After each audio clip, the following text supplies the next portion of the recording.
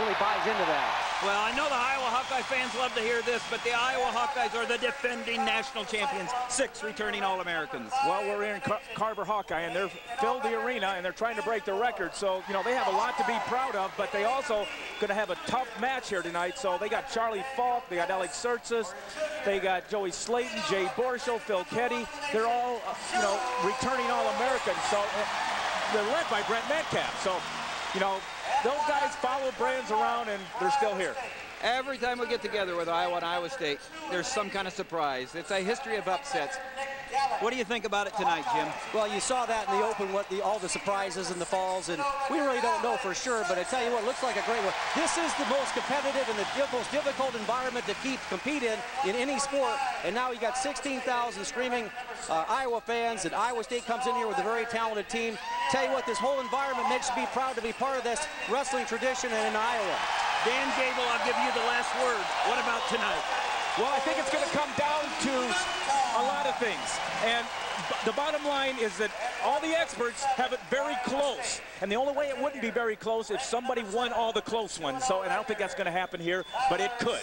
So right now, I'm telling you, it's hard to predict. Well, we're not going to predict, but we're going to show you the lineups right now. And the lineups, we're going to start at 125 tonight. 125 pounds between Charlie Falck, returning All-American, upstart Tyler Clark, 2 All-Americans, Fanthorpe for Iowa State versus Slaton, or Daniel Dennis, we don't know who yet. 141, Gallick versus Tsirtsis. 149, Mueller versus Metcalf. 157, Kyler Sanderson, Cale's brother versus Matt Ballweg. And then at 165, up a weight class from last year, Ryan Morningstar for Iowa versus John Reeder. 174, Jay Borschel, returning All-American, up against Duke Burk. Philip Keddy, 184-pounder for Iowa versus Jerome Ward at 197. Jake Varner up from 184, where he's twice been a national runner-up, versus 1 of 3, Lofthouse, Beatty, or Laura. And then at 285 heavyweight, we've got Zabriskie from Iowa State versus Dan Erekson. And what's great to see about that is all those rank numbers behind both those names. I mean, you take a look at these 2 teams by historical standards. I mean, it's as good as it gets. It's as good as it gets, and history is going to be made, hopefully. But if it's not, you know, one of those things that's close. Well, talk to us about the history that's already been made tonight here with the crowd. Well, we don't know yet. We think that's what one of the history is. The state above us has that record, and we have to sell, you know, a couple more tickets, and we'll find out a little later, but we're close. We have standing room only, and I see standing room only people, so looks good. And what we're talking about is the all-time world record for college wrestling dual meet. Minnesota has the record, 15,695, something like that. Yeah. And the fire marshals have opened it up and said, you can put 16,000 in here if you can put 16,000, and I'd say we're within a few. And so history in the making, and it's very appropriate with Iowa State. Captains meeting, are out there, yeah. The meeting at the center of the mat. Of course, Iowa State has a new look here this year with the cardinal and gold uniforms.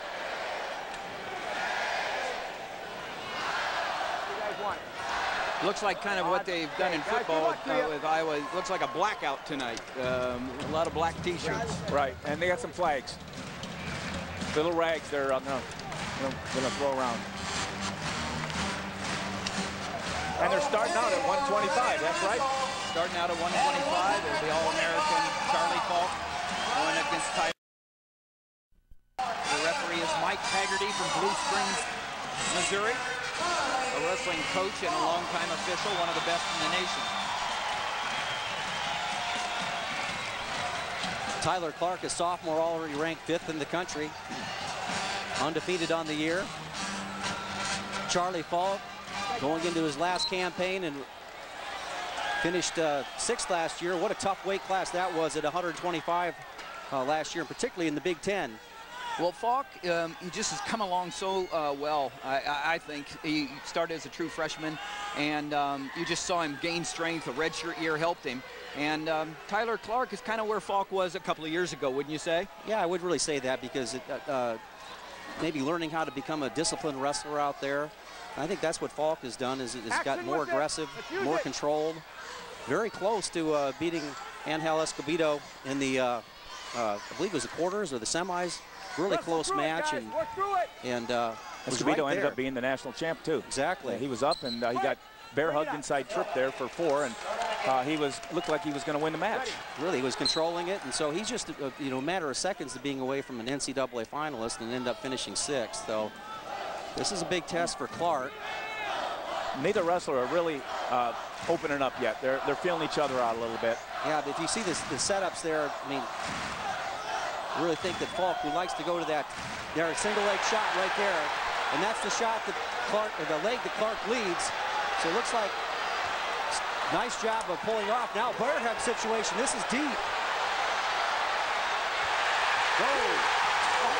No back point, so Tyler Clark did a great job of coming off his back. Yes, he did. I mean, there was not even a count. Even though he was thrown to his back, he got off it in a hurry. And that's what makes Falck so dangerous. He came in on that single leg and looked like Clark was all but out, squared his hips, but his hips were a little bit too close, and with those long arms of his, he was able to show his range and suck that in and get the takedown. And that takedown's worth 2 points. It's 2-0 for Falck, and I would say, wouldn't you, that that's the difference between Charlie Falck 3 years ago. He couldn't have done that. Didn't have the strength. I don't think so. You're right. Because, that wasn't easy. Clark looks like he's muscled up a little bit, and he did a pretty good job of stopping that for a while. Just stayed with it. Nice job of bouncing off and just limiting that to a takedown here, but beautiful technique by Falck. Tyler Clark is a sophomore from Davenport, Iowa, went to Bettendorf High School. Charlie Falck, a senior from Strawberry Point, Iowa, but he did his prep wrestling at Apple Valley, Minnesota, where he was a 4-time state champion. I think this is where Falck, being the senior here, wants to stay in the top position here as long as possible. Clark's not moving too much. He's just kind of basing out, so it's makes it easy to ride somebody that way, but it makes it hard to look like you're doing anything. And when you say basing out, you see how wide his knees are away from his hips. His wide base, working up. Falk's not going to let him go easily here, so Clark really has to work. Nice job there. Now he's back in on a shot of his own. We're neutral, guys. We're neutral. Wrestle it. Kind of muscling the leg there instead of driving and penetrating. He's using his arms too much, and you got to extend it. Falk's using a good hip leverage. Exactly correct here. He got in there and got his shoelaces flat and lost his drive. That was 1 point for Tyler Clark for an escape there. So the score is 2-1 in favor of Charlie Falck with 15 seconds left in the first period. But Falk does have a minute 4 riding time. Yep, clearly a stalemate situation, but being down there underneath there on that leg shot for a while, that's an advantage Falk here, making Clark work. Clark has really had to work hard, not only to get off of his back there on that takedown, but also to get out. He really used a lot of energy there. Right, he looked like he just needed a little more penetration because he was in on the leg good, but he just kind of stopped and hung on, dropped down to his knees. Hey, stay here. Falk gets a choice, and he chooses down. There's no deferring about it. Charlie Falk says, I want to go under, and I want to score some points.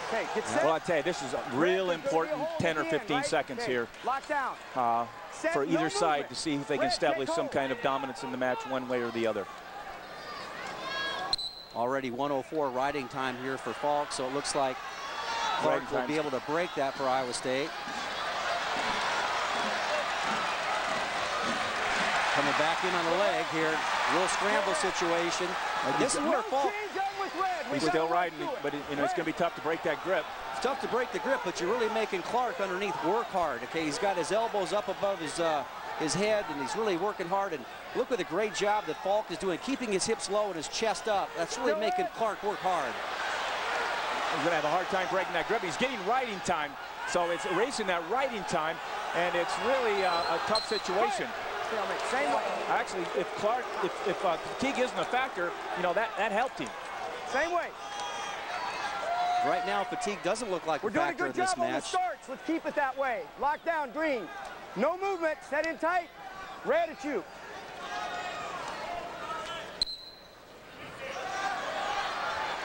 Clark starting on the right-hand side here. Now he's trying to work the leg in.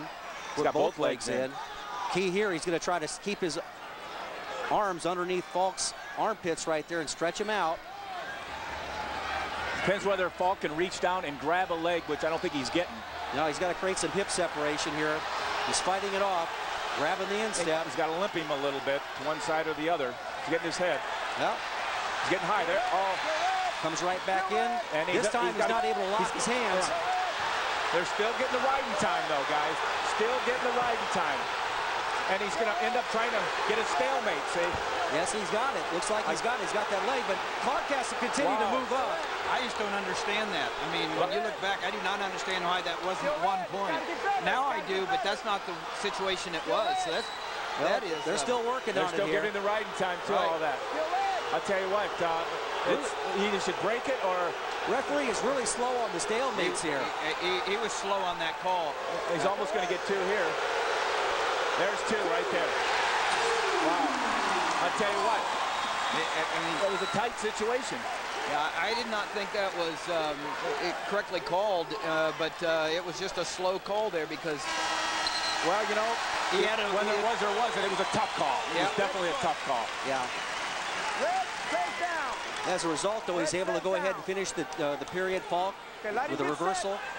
And, you know, in big matches, Dan, you got to, you know, you finish the period on top, you're usually going to be all right. Riding time's not a factor right now, except for Iowa State. He's got 31 seconds now on the other side, even though he's down 4-1.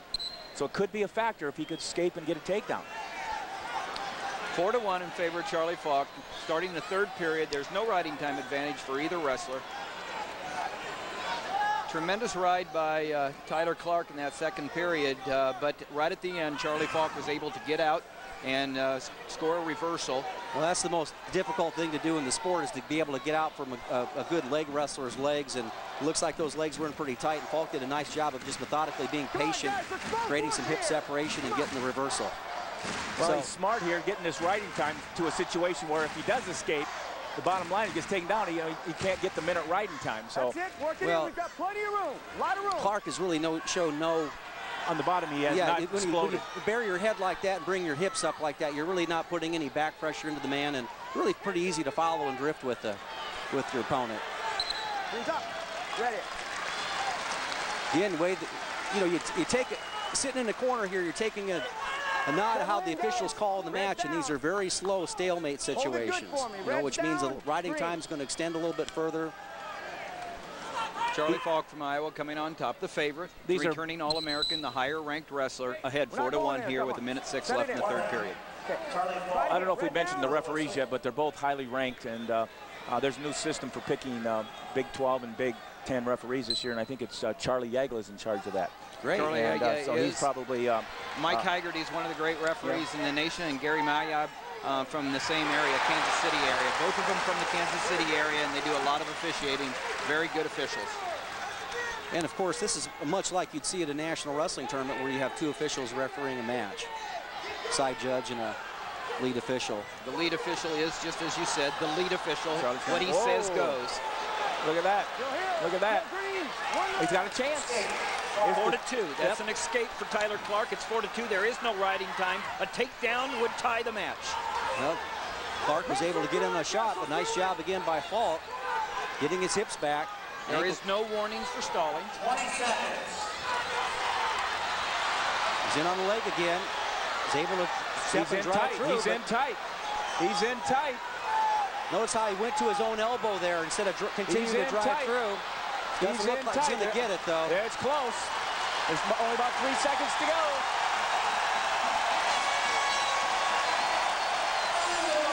Good start. Good start to this match. Tough match. Both wrestlers wrestling hard there all the way to the end. Falck wins 4-2. Makes the score Iowa 3, Iowa State 0. Who's coming out for the Hawks?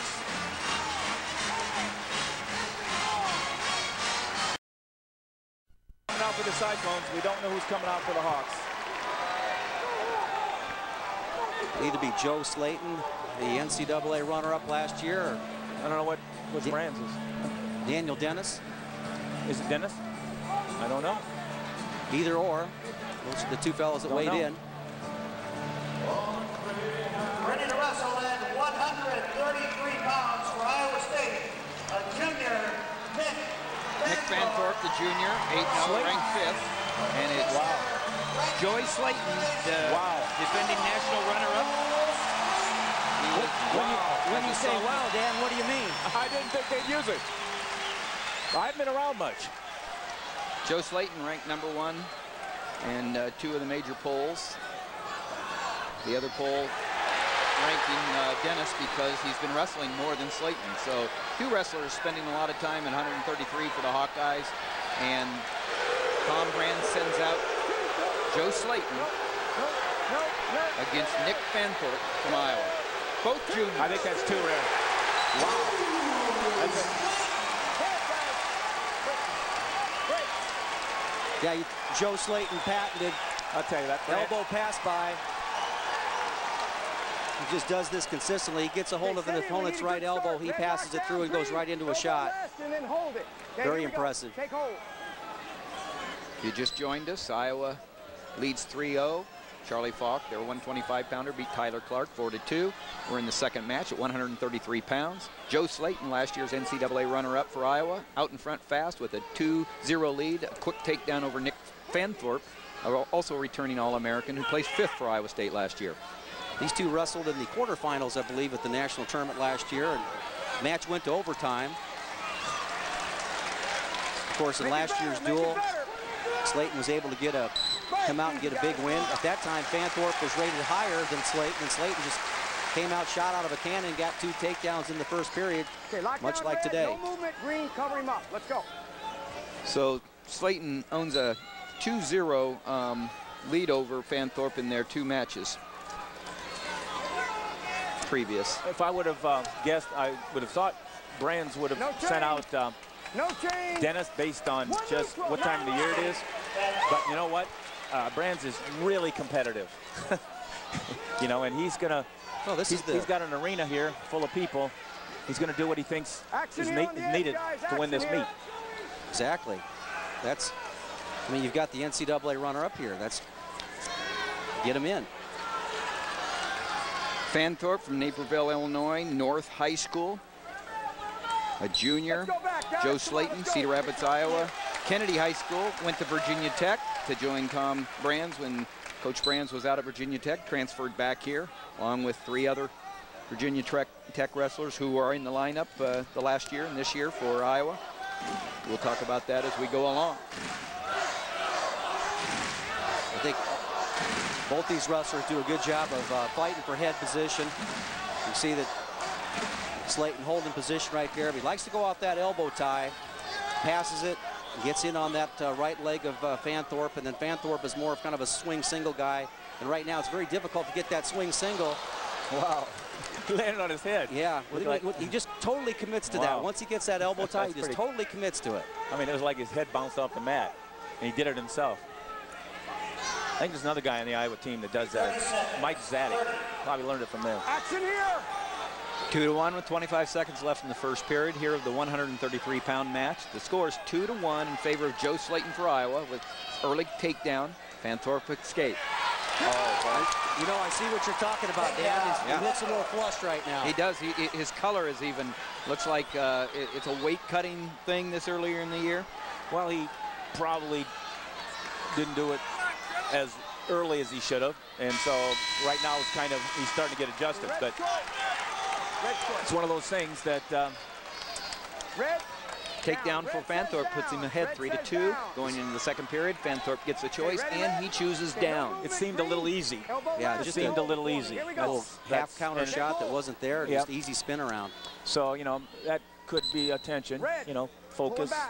Could be whether he's ready to go or not, and find out, I guess. Whatever it is, it's a huge confidence builder. That was a caution on Fanthorpe from underneath. He jumped the gun. Mike Haggerty puts a caution onto Fanthorpe. That's his first one.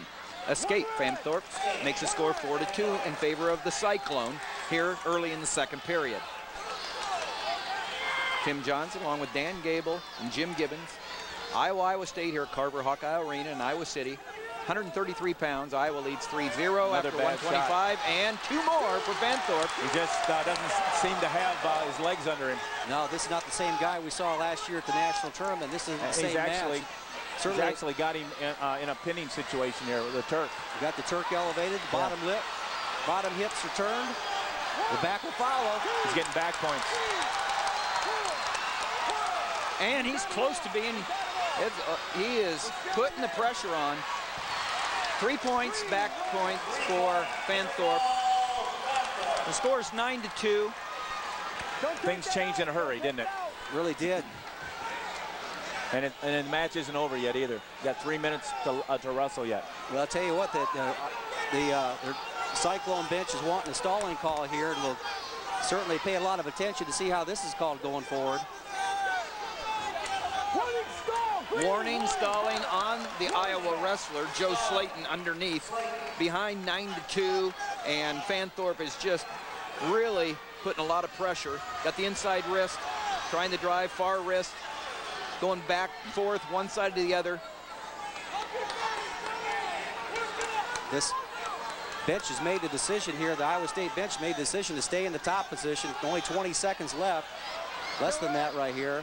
Well, they're looking pretty tough there, and they're actually have turned him once and almost turned him again. So this is not the same guy we saw last year. You're talking to Joey Slaton, Iowa's 133-pounder who was an NCAA runner-up last year. Behind, got a stalling point at the end. 1 point. Joe Slaton for stalling. Nick Fanthorpe leads 10-2 going into the third period over the last year's NCAA runner-up. Fanthorpe, of course, was 5th last year. 2 All-Americans going at it. Right there, you see the second angle on the where he's got the leg elevated. Of course, the hips turn, the back will follow on that near leg turn. That's where he got all of his back points. And I think that you know, the Cyclones have got to be considering major. Score's already 10-2. A quick takedown by Joe Slaton. Slaton put himself ahead 2-0, but it's all been Nick Fanthorpe since. Out in front 10-2, he's got riding time. Well, as easy as things were on the feet for Fanthorpe here, it's kind of strange to be able to go ahead and he's really working hard in the top position, but you've got to be thinking bonus points for your team if you're cheering for the Cyclones. But well, they got the bonus right now. Yeah, they do, but the and I don't think Joey's looking like he's going to go too many places here. I see what you're asking, Jim, because it's like how much could Joe Slaton ward off any takedown attempts from the feet is what you're asking. And it doesn't look like he could. I don't think so. So you take a look at the strategy there, and you have to take a look at the bench. You say, oh, this is an opportunity. Keep working, guys, keep working. That may be going by the wayside. And maybe they're looking for the stalling calls more, but that's not going to happen. It's not going to take you to your 15-point. They're going to get one here. Yeah. But that's probably the last one. Maybe he might get 2 more, but that would be 13. So and you might be able to get it on the feet from a tactic standpoint. They could even probably get 2 takedowns. Well, no doubt, Dan. This is the first big surprise of the meet. This is the the surprise of the meet is who went out there. Yeah. You obviously know a little bit more about the inner workings here of the program, but the real big surprise here that because this is a competitive young man here. Not to see him in this condition here, a little surprising. Well, I know that Fanthorpe's name was misspelled a couple times in the paper here, not this week, so people are going to know that his name's Fanthorpe.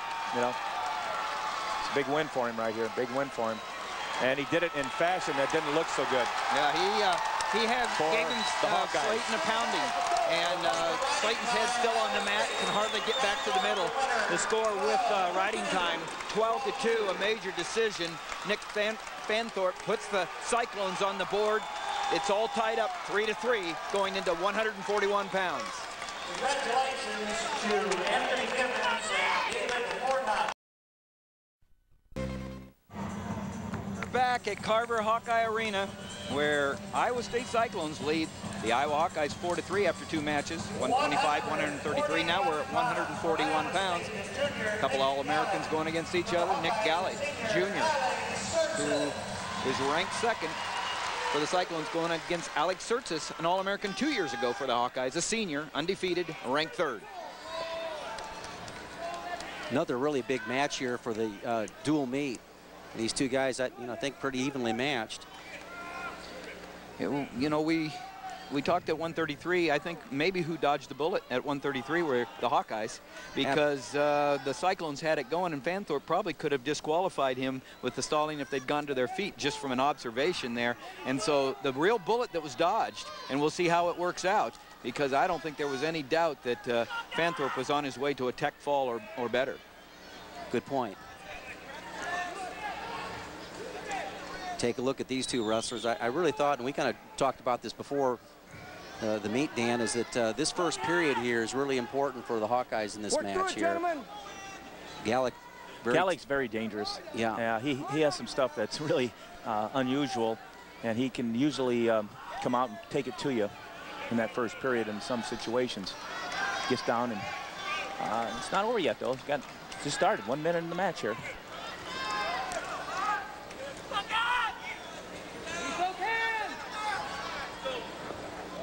Two highly recruited preps. Gallick, a 4-time state champion, undefeated from Arizona. Tsirtsis, a 4-time state champion, undefeated from Indiana, coming into what is now the 2 top programs in America, #1 and #2. And it's a pivotal match here in the meet between Iowa State and Iowa here in Carver Hawkeye. Cyclones lead 4-3 after 2 matches. Good move last year to get red shirt for Alex Tsirtsis. I thought you got a wrestler in Dan LeClaire that was coming over here with Tom from Virginia Tech and had a great season last year, just only a match or 2 away from being an All-American. Real strong Big Ten tournament. But the 1 minute, 1. Kind of cat and mouse here a little bit here. Yeah, and I think that favors Gallick right now because Gallick's explosive wrestler in the down position and the feet, maybe a little bit stronger there. Gallick had a big win earlier, about a week and a half ago in the All-Star exhibition, and Tsirtsis in there. There's 2 right there, yeah. Well, that was a nice move. He really hit it at the right angle. He didn't have to do hardly anything. That's huge for Tsirtsis. Knocked him right to his butt. Very nice. 2-0 in favor of the Hawkeyes. Tsirtsis back in the lineup after a year hiatus. All-American 2 years ago as a junior. Took a redshirt year. Escape for Gallick.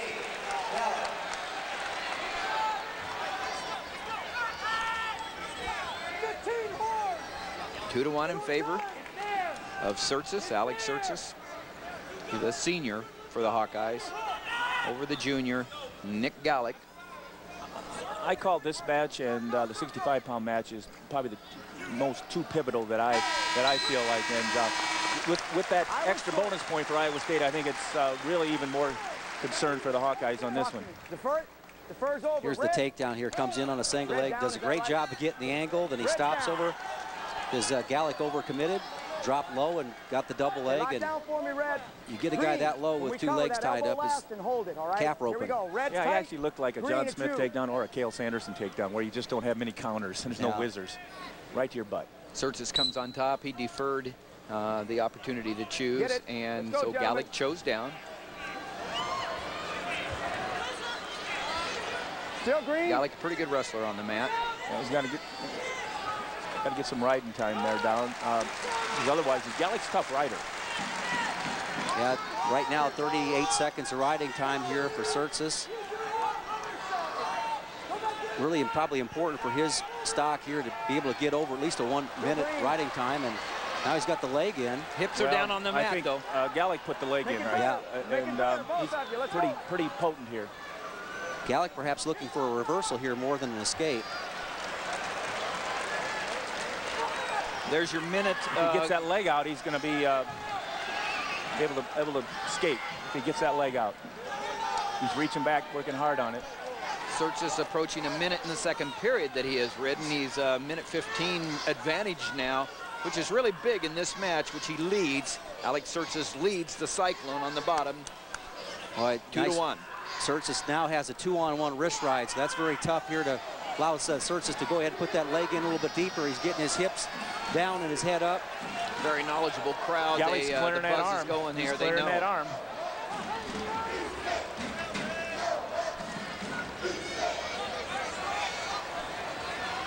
That leg's coming out. That leg's coming out. Yeah. That leg's coming out. Wisely gives up the 1-point escape. Wisely gives up 1 there. Minute 49 riding time advantage for Alex Tsirtsis. A good ride. He gives up the escape. The score's 2-2 on the scoreboard. 15 seconds left in the second period. Well, not much time left in this period, but it's really decision time for Tsirtsis. Yep, it's talking about the strength of Nick Gallick on top. Right, yes. What he would do here. This is going to be a really good call for the bench to make, or for Alex to make. He goes down. He didn't even look over to the bench. He is now, but he already had chosen down. Green down. Well, if he stays down on the mat, he's going to be in trouble. If he gets to his feet, I think he's going to be fine. So that's going to be the key. You're listening to Dan Gable, Jim Gibbons. I'm Tim Johnson, bringing you the great interstate meet between Iowa State and Iowa. 4-3 lead for Iowa State and the team. No move on the bottom off the whistle. Yeah, but he's still pretty compact in here. That's why I like the position he's in. Tsirtsis in down position here. He's still pretty compact and keeping able to the legs explode. out right now. Yeah, he's blocking out. But the riding time's ticking down.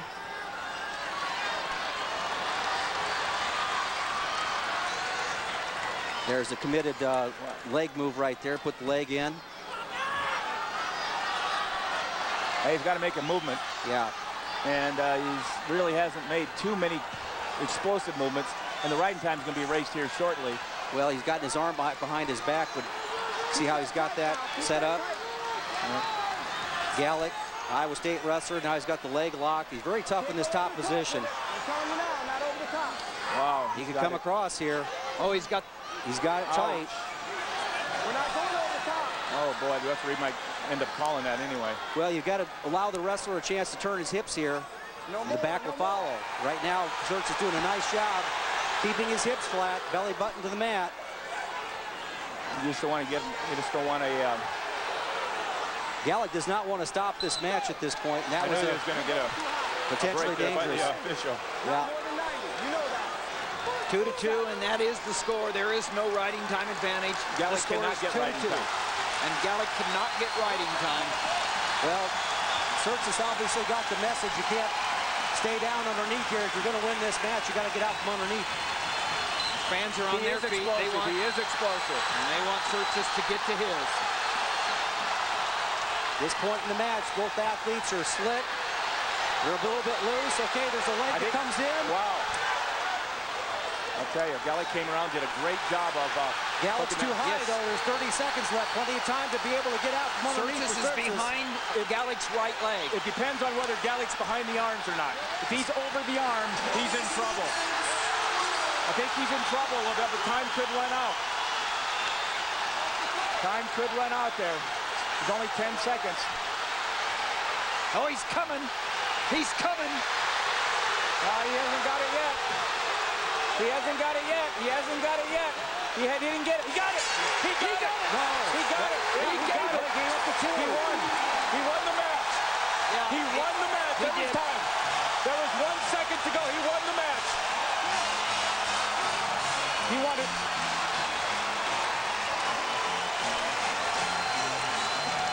He won it.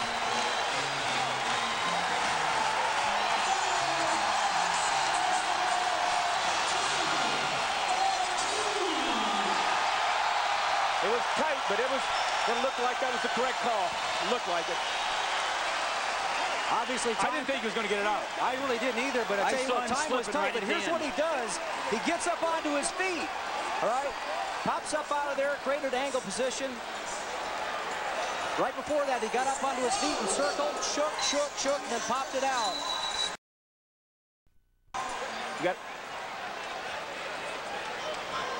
That was obviously a much-needed win by the Hawkeyes, but tough match. Really, I thought Gallick did a wonderful job of holding on as long as he did. Yeah. He really did. But Tsirtsis was just fantastic here coming out from out the back door there, shaking him off. After 3 matches, Iowa goes ahead 6-4 with that last second win. Here's Metcalf coming out against Mueller. This is tight. Bottom leg cradle potentially there. Getting followed up with the Turk. He's got that bottom leg He's slipping out. Mueller's a tough kid. He's not going to go over easy. Brent Metcalf out of Davison, Michigan, by way of Virginia Tech with Tom Brands, and now back into Iowa, where he won a national championship last year, was the Hodge Trophy as the most valuable wrestler in the nation. America's best right now, Brent Metcalf, the 149-pounder up against Mitch Mueller, who is from Iowa City, wrestling for Iowa State. He's ranked high. 2 highly ranked wrestlers going at it. Quick takedown for Metcalf, puts him ahead 2-1. Iowa out in front 6-4 after 3 matches. A last-second victory for Tsirtsis, Alex Tsirtsis, over Nick Gallick for a 3-2 win. And when I say last second, it was last second. Last half second, I think. There's another shot by Metcalf. I'm surprised he's penetrating this easily. I know he's had a tough time with Mueller in a couple matches, but Metcalf seems to be improving on his skills and his techniques. Here's the nice sweep, elevates that leg right there at the edge of the mat. You know, obviously his setups are much better than what we saw last year. You know, a lot of times he would just pound through a guy here, and his setups are much more clean. And even his finishes, he get caught with his head down. 3 great matches so far, guys. I mean, all 6 wrestlers have fought to the end. It's been very, very close. Well, just what we expected. I don't know where this is going here as far as the meet goes, but I tell you what, yeah, you're right. Yeah. 2 great matches. Of course, Joe Slaton getting major, but 125, 141, very close. These are 2 very good teams. The way they're going out of here. Here's another potential pinning situation here with the 3/4 Nelson. I think they do that out in Michigan. He's a Michigan boy from high school. I think Severn and those boys used to get that head up there.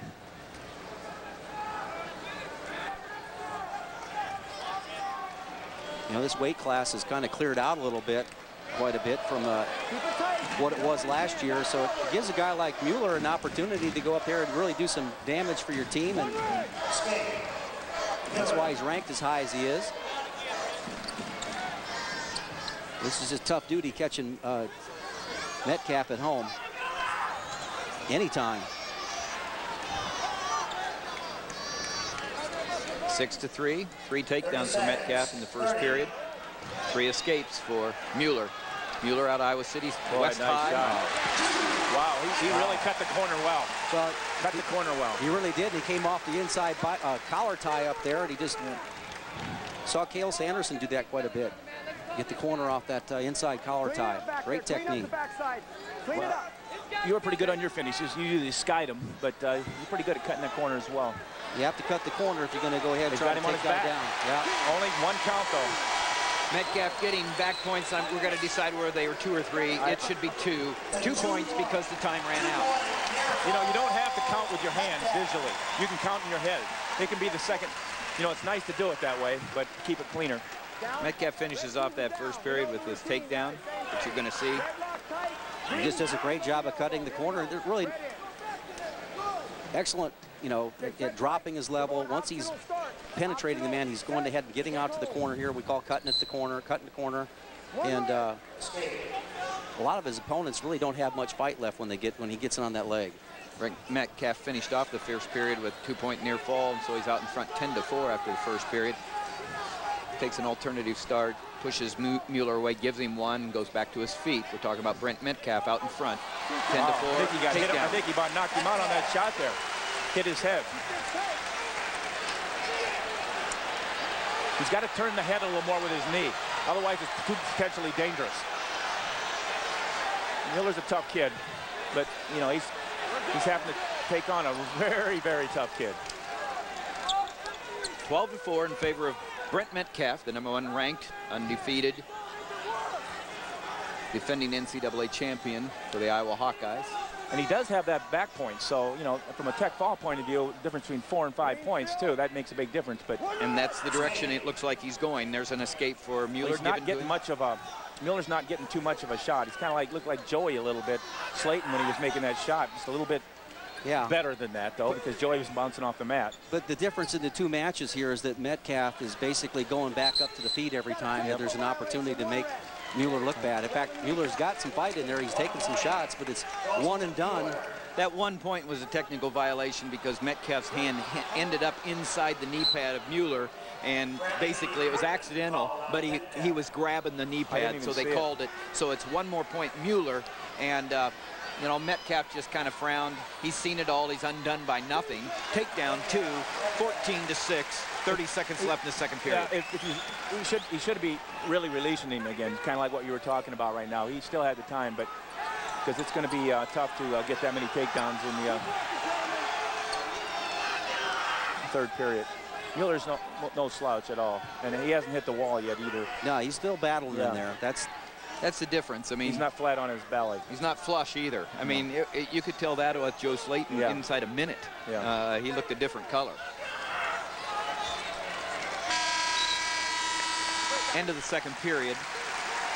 The score 14-6 in favor of Brent Metcalf for Iowa Hawkeyes at 149. He's also got riding time that cannot be overtaken, so he's actually up by 9. It's going to take a huge effort to get a tech fall, but he's in a position. The Hawks over the Cyclones 6-4 after 3 matches. We're in the 4th match of the night in this big history-making meet. We'll find the attendance out soon to see if it's a new world record for college dual meets. Tim, I don't see any empty seats. I'm looking around here, and this is just a great environment. Okay, lock down for me, Green. We're back to the center after Mueller took a timeout. Metcalf underneath to start the 3rd period. Nice job of getting his hips out here. One his head escape. Up. Makes the score 15-6. It's a good job of just swinging around here. He probably... 2 takedown, 1 escape.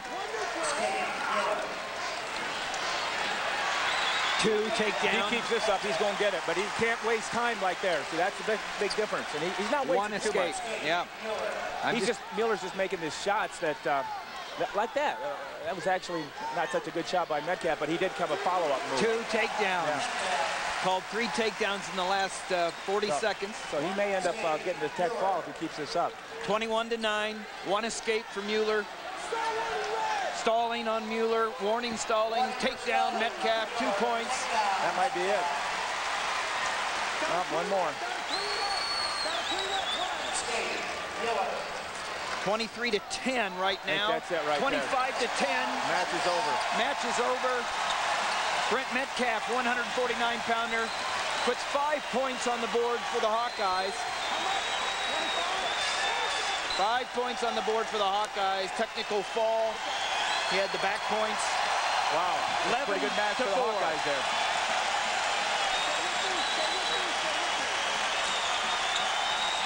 Such great condition. Just can go, go, go.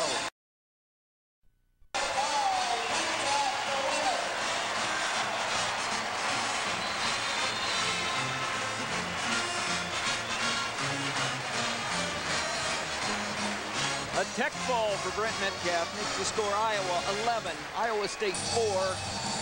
After the first 4 matches, we're approaching the halfway point. The 5th match of the night, 157, Cyler Sanderson. For the Hawkeyes, it's Matt Ballweg, a sophomore. Cyler Sanderson, a junior.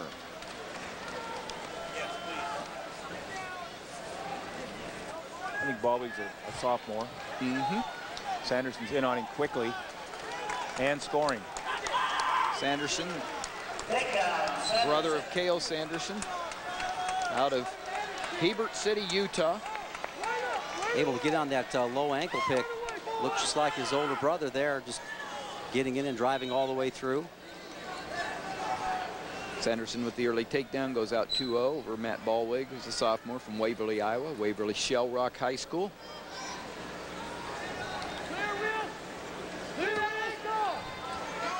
Riding that ankle tough with that opposite side ride there. This is Ballweg's probably first big match for Ballweg in a Hawkeye uniform. He's had a few matches earlier in the season. Well, he came out of that great Waverly Shell Rock program here that's just really got it on a roll. And getting controlled here pretty good. Heads down there, butts up, and just the ankles getting ridden. Sanderson gives Ballweg a point for an escape. Makes Probably the score a smart 2-1. escape, the way he's been controlling the match. basically was able to get right in on that shot right away, and so you think that a few more of those are in the deck. He's got that little Sanderson shuffle. Kind of brought back some memories with Cale. I think that he's probably, of all the Sanderson brothers, the most, I mean, Cale was consistently offensive, but he just really commits on his shot. Cale was able to pick at you and go through, but sometimes that Sanderson, just when he gets the hips, he just really drives through. He's fun to watch. You just got a shot there of Cale Sanderson, head coach of the Iowa State Cyclones. His brother Cody, assistant coach, sitting alongside him, and now their brother out on the mat in the middle, Cyler Sanderson, the junior, the last of the Sanderson brothers. Nice shot to the left-hand side that time. Nice switches off to a double. And 2 points, take Made down. it look easy. Made it look easy. Score 4-1. Minute left in the first period. Kyler Sanderson for the Cyclones out in front already has riding time as well. He's letting him go again. He's had his way pretty easy on the feet, and he's thinking, well, you know, I'm going to think about the team here a little bit, too. Of course, his coach is his older brother, and he better think about the team. Red elbow last and again hold. Here we go. Red on. There's the takedown here again. Left-handed high crotch. Stay in there. Come on. Stay in there. I think he's one of the few guys I've seen who can go high crotch left, high crotch right, you know, and with power. Not, you know, some guys just duck to one side and high crotch the other, but he's got good power. I got one for you. I can tell you one that can do it. Who's that? Penrith. Brad Penrith could do it. Yeah. But it's rare. Coach, I know. It's rare. Very rare. One escape for Ballweg, but Jim, you have been talking to me. I mean, your dad made you go left, right, drills. I mean, it starts young, or the muscle memory doesn't happen. Yeah, and most guys are just, you know, single leg to the right, high crotch to the left. You know, boy, just beautiful shot there. Again, left-handed. He was able to adjust and got 2 more points. Score 6-2 now. 15 seconds left in the first period. Well, it's the same move, but you're doing it from both sides, you know, and it's like you got 2 moves. And you never know which way the guy's going to lead. And obviously, if you're good with the lead leg, it helps. And so whichever leg he leads, you're good with. And I thought that, you know, when I watched Kale wrestle that over the years, that he did a great job of disguising his lead leg. You know, he could shoot. Here's the drop, drive, coming through. Gets his head up. Red in, I'm working close. Here we go. We've really seen some good finishes in this match so far. At the end of the first period, Kyler Sanderson for the Cyclones out in front 6-2. A very dominating first period against Ballweg from Iowa. Ballweg says he will choose down. Well, he might as well, because I think he's going to end up letting him go. Matt Ballweg out of Waverly Shell Rock High School, a sophomore, in the lineup for the Hawkeyes for the first time in his career on a regular basis. Ryan Morningstar moved up to 165. We'll see him. Here's another takedown attempt for Kyler Sanderson. Or a reversal, or takedown. Takedown. Got the escape, takedown, makes the score 8-3. He's really clearing the arms, getting by the arms, and there's no defense there. And, you know, when a guy gets by your arms, that's usually all legs, unless you got your head there. And that's why you do a drill called a down blocking drill. And obviously he's getting by the down blocking, he's getting by the arms, nothing but legs, and it's pretty easy to finish when you're a guy that's used to it. And when you talk about down blocking, we saw a great example of that with Metcalf here, where looked like Mueller got his bell rung a little bit. He just pushed everything down, and his hips came down, and his feet were exploding backwards. So not much of a reaction for Ballweg once Sanderson gets in there.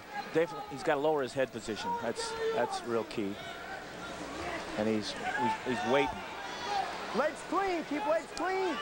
All right. He hooks the bottom leg, gets the 2-point takedown. Yeah, he's got that finish down really well. Clean up the backside. 10-4.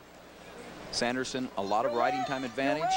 A lot of time left in the first period or second period, 49 seconds. Same way. All right. Ballweg, I think you're going to see. He's still down. I think you're going to see Sanderson come out in the front here and work front headlock. Red, take hold. I think Ballweg needs to think more about offense a little bit. Maybe try to set something up when he gets on his feet instead of just trying to keep him getting taken down, because he's not doing a good job. I'm looking at the communication here between wrestler and coach, brother here, and he come right up on the. See, he's got the head and arm tied up right now. He's looking for back points. Definitely think of back points in this situation. Maybe try to suck Ballweg back and then lock a leg in after that. Right. Ballweg did a nice job of hand fighting there. 1 point escape, 10-5, 30 seconds left in the second period. I think it's interesting, even though the score. There's your offense, Dan. And you need to finish, though. You need to finish, because that would put you back in the match somewhat. But he's hanging on. He didn't have that. Look at this. He's got a cradle locked up. He's losing it. Yep. Yeah, Ballweg let go of that wisely. Yeah, Ballweg did a good job of stretching out. The difference when he got in that ankle, though, he got in, he stopped for a second, and he didn't react to Sanderson's move. And so Sanderson got a very good position on him on the side. 2 points there for that takedown for Sanderson. Makes the score 12-5 at the end of the second period. So we go into third period. 12-5, lots of riding time. Where are we going? Down. Red says down. We need a good start, guys. Red down. So it's actually 13-5. We don't need any more. Lock That's in a major. Tight, no movement. Green. It's a 4-pointer. You're going to cover elbow last and hold. Not only has Okay, to, here we go. Ready. well, green. if he gets ended like that.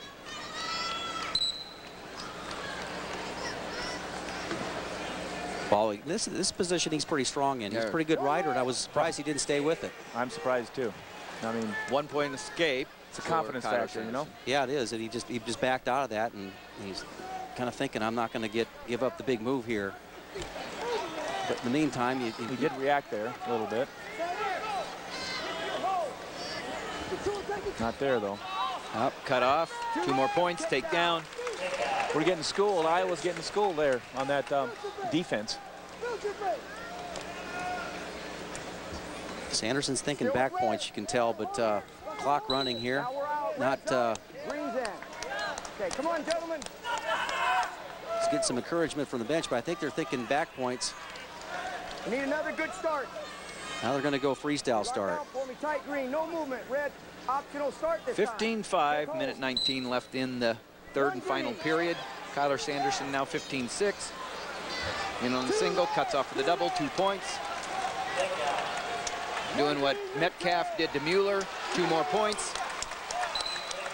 Looks like a replay here in the last. Except there's no back points. Except there's no back points, and that's what they're talking about here from the sidelines. You got to have back points. That's a difference of a 1 point, one team point. Okay, optional start. You got to give him space. And he's got to get it before he gets 15 points ahead. I mean, he's got to get the back points first now. I mean, it's kind of like 19-8. Now, right here, Sanderson is thinking, how can I turn him to his back? Right.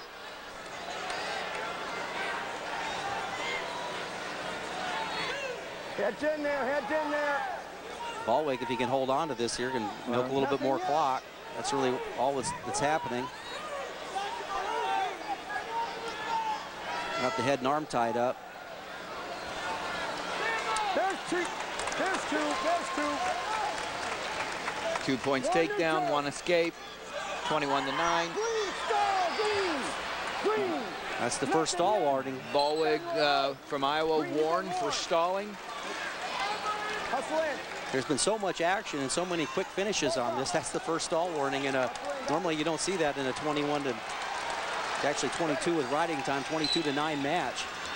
So Sanderson looking to get the match termination with another takedown. Just style points at this point. That was the first time he actually kept his head equal with Sanderson's, and he wasn't able to penetrate. That's what I call that down blocking.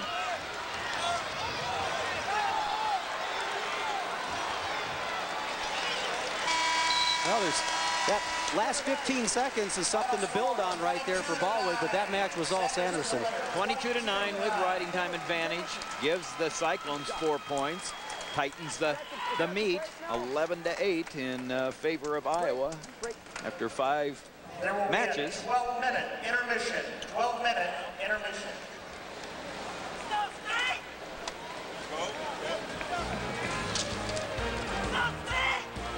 After 5 matches, the score is Iowa 11 and Iowa State 8.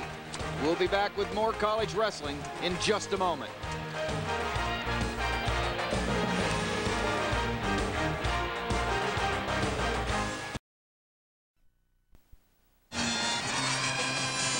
We're back at Carver Hawkeye Arena. The great rivalry between Iowa State and Iowa. Iowa leads 11-8 after 5 matches, and we'll take a little bit of a look at the highlights from the first 5. And we talked about it earlier, and right here we're taking a look at 125. One Charlie Falck here. That was probably the big move in the match here. Came on a single leg, come up to the bear hug, and Falck did a nice job of fighting back into the match, but it was pretty much Falck late.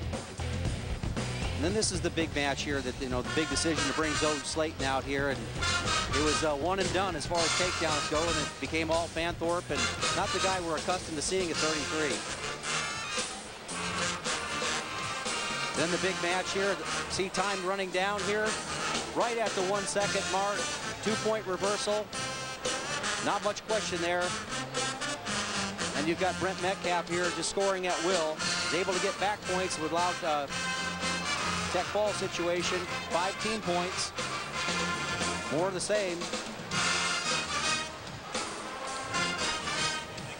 And then at 157, Kyler Sanderson does the job and brings the Cyclones back up to a 11-8 score. Looked like a lot like Metcalf's match, but no back points. 4 points for the Cyclones there, brought them from 11-4 to 11-8. We talk about surprises. A couple of surprises. What's the biggest surprise in the first 5 matches for you? Well, I think the surprise obviously is at 133, all right, where the Iowa State bench did not go for the throat. You know, basically trying to, you got a guy who's down there and got a situation where you could get an extra team point. You already had the back points and let the match flow out there, and that'd be pretty big here as far as that goes. And we saw where 149, it did happen. Yeah. Yep. You know, I agree with you the same weight class, but I agree different. I agree different on Slaton. Well, after 5 matches, the score is Iowa 11 and Iowa State 8. We'll be back with the start of the second half in just a moment. This evening we have. We're back at Carver Hawkeye Arena. The Cyclones trail the Hawkeyes 11-8. And tonight's attendance, there you have it, an all-time world record for collegiate dual meet. 15,955. Well, we broke it by 200-300, so, you know, that's not bad. I was getting nervous, but we're now, Carver Hawkeye owns that wrestling record. Big show here. Where were the 45 other people we could have fit into here? For 16,000 even there. You got to leave a little room. Yeah, for another time. Yeah. We're ready for 165 pounds for Iowa State. The sophomore John Reeder, he's 8-0. He's ranked 3rd. For the Hawkeyes, Ryan Morningstar, a junior. He's 8-0. He's ranked 9th. This is the match that I, along with 141, that I felt like were the big matches. Even though all of them are big, these two, I think, are swing matches. The Hawkeyes won the 141. I was really interested to see Ryan Morningstar. You know, he spent a lot of time at the 157-pound weight class, and he looks bigger this year and filling out into that weight real nice here just from first glance. Well, they have not wrestled because Ryan Morningstar up from 157. John Reeder was at 165 last year, an All-American, returning All-American. Only a sophomore. Also out of Davison, Michigan. Same as Metcalf, right? Same as Metcalf. They were teammates. I think what was it, Nebraska's kid, well, he transferred, Donahoe. Right, from Davison. And I think there's another one from Indiana. I think Trevor Perry, maybe. Powerhouse high school program in Michigan, and these two guys are going at it here ear to ear. Real tough to get through that head-hands defense like that. Both wrestlers like to go, you know, get on the attack. Morningstar, I think, really good. Probably the best Iowa wrestler from attacking from the knee down here. He likes to go to that low single leg shot. Ryan Morningstar not unfamiliar with winning big matches here against Iowa State as a freshman. He upset Iowa State's Paulson, the eventual national champion that year. So redshirt freshman beating an eventual national champion. Those are the things that happen here in this, have happened here in this duel over the years. Little surprised he's getting in there ear to ear so much, because he has a motion from the outside too to set up some swing shots and some low shots. Morningstar? Yes. But, you know, Reeder seems to be getting that tough collar tie. Yeah, he doesn't mind being in there. He likes to battle. There's a half shot there by Morningstar. Into a new wrestling position here now with the over and under. Almost 2 minutes gone in the first period. The score is still 0-0. Very subtle change there where Morningstar was able to stuff Reeder's head down. Now he's got a scoring opportunity potentially. Moves into a front headlock, hand fighting. Both guys having a difficult time getting to the corner and really haven't attempted that at this point, just trying to lower their level. Here's an attempt by Reeder. He bounced off him pretty good. Yeah.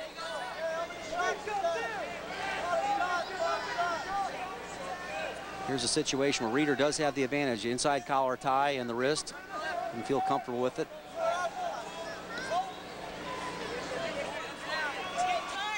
If Morningstar seems to be getting caught up in positions that he normally isn't in, I don't believe. I think he bobs around, weaves around a little more. That's probably why he's having a difficult time, doing any penetrating.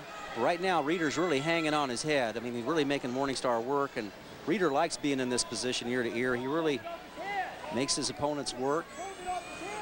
That's the end of the first period. There was no score, 0-0. You're just joining us. The score is Iowa 11, Iowa State 8 after 5 matches. This is the 6th match, 165 pounds.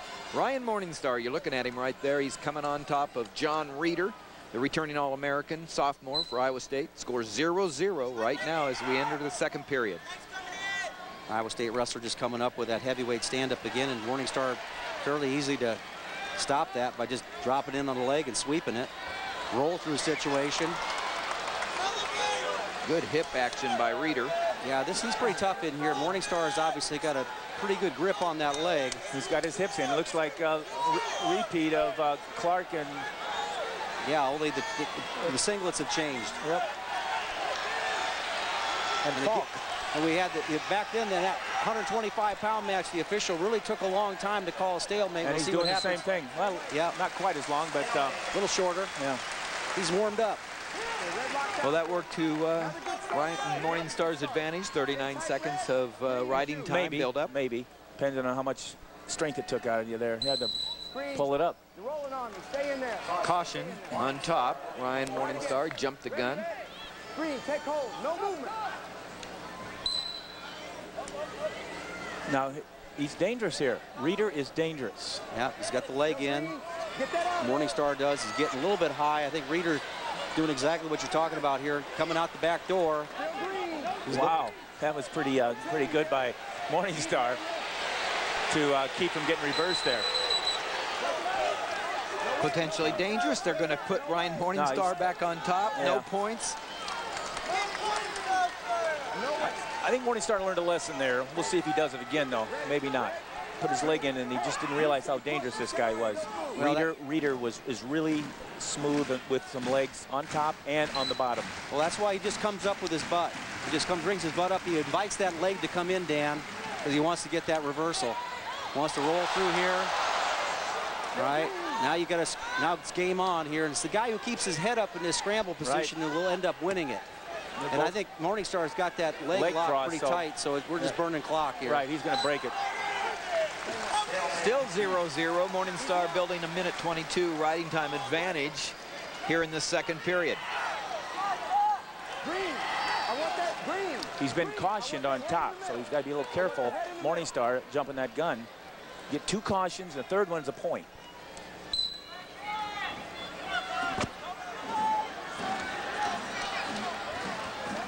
Ryan Morningstar from Lisbon, Iowa. His dad, Scott, a 4-time state champion. Ryan himself, a 3-time state champion. Storied program right up the road here from Iowa City. Ryan's doing a nice job of just basically hanging on in there in well, he's really out of position, but not really stalling. He just can't do anything. Can't really do anything there. It's hard to call a guy stalling when if you let go, the guy's out. 5 seconds left. Ryan Morningstar riding out John Reeder in this 2nd period. He maybe rode him out, but he's used a lot of energy. Exactly what he wants to do, though. Here's good period for Morningstar. However he got here. 2 minutes of riding time. Now you got to remember, Reeder pinned 54 guys in high school in a row. This is his strength, and probably one of Morningstar's. If he doesn't have many weaknesses, but that's 2. That's 2 cautions on Morningstar. He moved his elbow before the whistle was blown. That's his 2nd. One more movement, and that evens up all that riding. Stay tight. I'm working a little close. Okay, green, red on. Now that's red. You bounced him. Well, we don't like this going back and forth because points like this are pretty tough to come by. Well, they're cheap points, but it's part of the game. People have lost national titles by jumping the gun.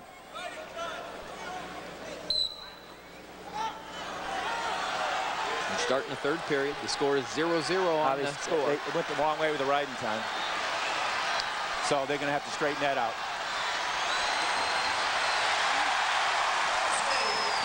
Big escape by Morningstar there. Puts him out in front, 1-0. As tough as Reeder is in the top position, he didn't look like he really wanted to be there through the course of the match. So I don't think he wants to take a chance. He wants to get out there and wrestle a little bit. Doesn't want the clock to run out on him. He is making shots that he's bouncing backwards. He's hitting and bouncing backwards instead of hitting and going forward. He's going to have to get an ankle. They're going to figure out the riding time here, and it should be about 2 or 3 more seconds, 4 seconds. Maybe 4 seconds more. Down. I noticed both of these wrestlers actually ran back to the center. I mean, I know John Reeder did. So did Ryan Morningstar. They both are ready to go, ready to rumble. And we're in the third period, 1:20 left. The score is 1-0 in favor of Morningstar. And he also has riding time. And what was that? What was that about there? We're basically concerned about Reeder moving forward here with his head. Headbutting or something? Yeah. Well, Morningstar, there's only one way to win this match for him. He's got to get a takedown. There's only one way for Reeder to win the match. He's pretty much got to get a takedown too, because it's too tight right now to count on anything but your own skills. Well, if you're Ryan Morningstar, you got to keep your feet moving, and particularly that left foot, because that's where Reeder's going here. Most of his shots have been to that side of that lead leg. He's not moving it right now. But he's got the tie up He's reacting, and that's about it. I knew that call was coming. That's a warning stalling with 39 seconds. 39 seconds left. It's going to be hard to call it because he's going to get down to 15. That doesn't mean you can't call it. 30 seconds. But it's just mat position here. It's just mat position. Yep. He makes a bad shot, you know, he's in trouble too. So, well, he's not going to make a shot right here. He's going to wait for Reeder to go ahead and break through his defense, which Reeder can't do. And Reeder's having a difficult time really penetrating right here. He's really having a difficult time, and he doesn't deserve a stall call. I can tell you that right now, Morningstar. So Matt is getting down towards the end here, and Reeder really isn't setting up any offense. No, he didn't go through the. He didn't set up past the heads and arms, just like you talked about. Nope. Big win again for Ryan Morningstar in front of the home crowd, the record crowd. Ryan Morningstar wins 2-0 with riding time. Put the Hawkeyes up 14-8 after 6 matches. This is a way Ryan Morningstar looks like he belongs in. I tell you, he looks like a good size. He's flushed all the way. And I know there's some tight calls there in the second period, maybe giving up a potential reversal on the potentially he held up well. But he held up very well. He came right there in the end. He was still strong. He stepped right up with him. Very physical. Yep. Well, that puts Cyclones behind the 8 ball because the next 4 are definitely their favorites. The next 2 are favored for Iowa. The last 2 are favored for Iowa State. Right now, Iowa leads by 6. Iowa State's got to change one of those next 2 matches of favorites here. We start at 174 pounds. Duke Burk, the junior, 2-0, ranked 8th, going up against Jay Borschel, the junior, 8-0, ranked 2nd. This is the first time I've watched Burk wrestle. Do we know anything about him? Transfer from Northern Illinois. He was ended up in the round of 12 last year, which is 1 win away from being an All-American. These 2 wrestled last year too, and the Borschel major decision Burk 10-1 at the Midlands. So they've seen each other, and Borschel's had it his way. And he started out that way too. That's pretty easy because he knew where he was. He kept the foot in, had the toe right in bounds. 2 points, real fast for Jay Borschel. Elbow last and hold it. Okay, here we go. Red's tight, green at you. You know, we've seen very few, you know, those face to shoelace type scrambles that end up taking a minute and a half, or a lot of very clean technique once these wrestlers get in on the legs here. That's good coaching. That's you know, good style. And those finishes only take 2 to 3 seconds, and it tells you the quality of wrestlers that we have out here today.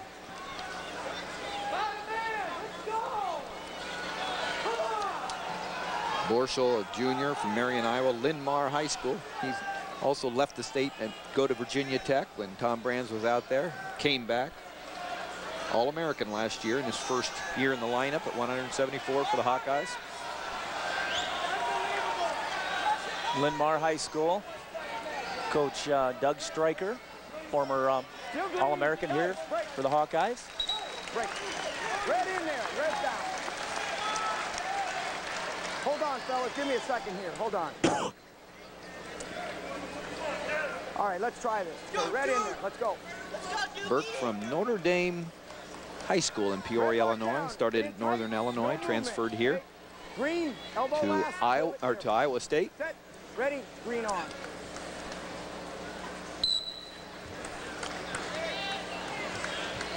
Borschel's always been really tough in the top position. Does a nice job of controlling the hips. Drops back in and We got room. controlling the hips. Keep working. Always been pretty good at that. Had an opportunity to watch him through his career at Winmar Marion, and what amazed me about him was that he went from 103 pounds to 171, I think. Yep, in 4 years. 4 years. And so he won the state 4 times, and I've never heard of that, from going to 103 and all the way up to and winning at 171. And yeah, being a 4-time state champ, just amazing. And he looks bigger this year, you know, out there. Hey, we're gonna hold it, okay? Get in there. Probably could hold up pretty well at 184. Well, I've actually been around a little longer than you guys, so I've heard of it before, but I think it was Don Jr. Buzzard. I think he wrestled 120. No, and won 4 state titles. Oh, no. That's what I'm talking. Weight class. No. Oh, yeah. To win 4 state titles, I've never heard of it. To go jump that far, yeah. Yeah, he I think he was 120 and ended up like 189 his senior year.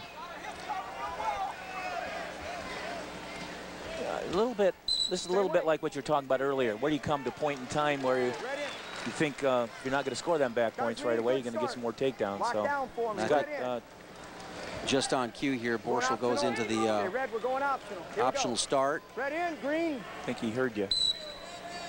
Well, I was thinking it. You were talking. Oh, that was it? I can't remember. 2-1 in favor of Borschel now. He gives Burk the escape here at 174 pounds. Big meet between Iowa State and Iowa. Carver Hawkeye setting a world record for a college dual meet attendance, 15,995. Never before have this many seen and viewed a college wrestling meet.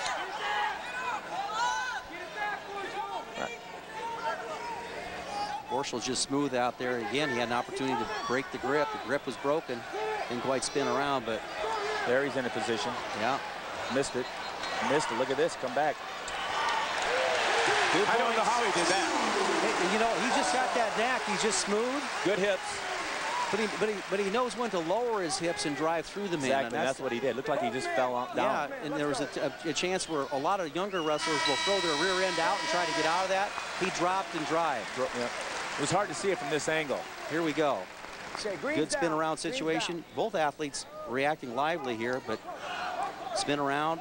Caught him on his heels. And drop and drive. Lower those hips. Okay, set, red. Hey, elbow last and hold. Okay, elbow last and hold. Take hold. Beginning in the second period.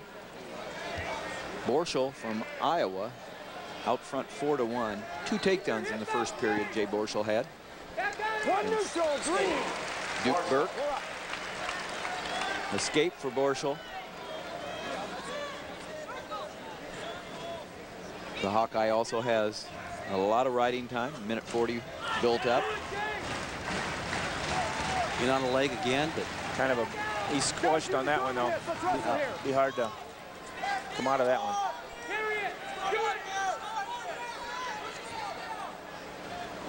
Just keeps on moving in when he has the opportunity. Wasting a lot of time here though. Both sides actually. Yeah, this is a scoring opportunity for both men, and you see much action there to come back up to the feet.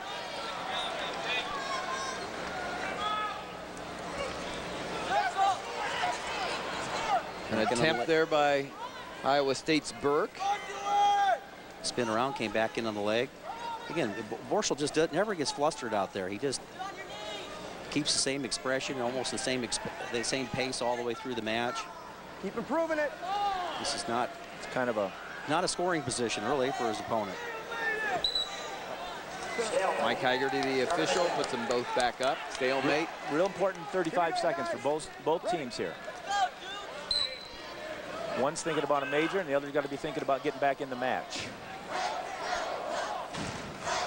Well, at this point in the match, I mean, what do you drill? Your go-to shot. You know, sometimes you have to wait till the end of the match to hit it, but this is a go-to shot situation, and what is it?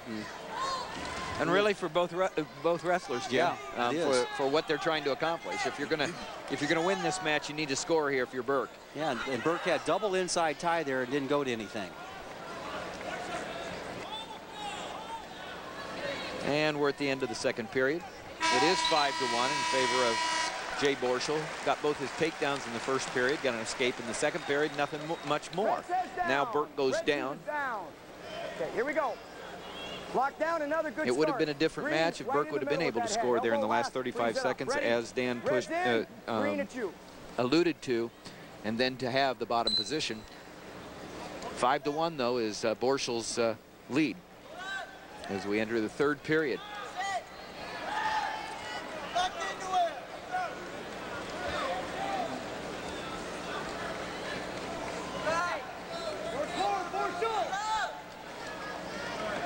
Borschel looking for, looks like he's looking for some back points. Good old-fashioned head lever right there. Put your forehead in back of his arm, grab the wrist. Burke's doing a really good job of keeping his left arm out of position for a chicken wing or an arm bar. When he's getting in there, he's pulling it under.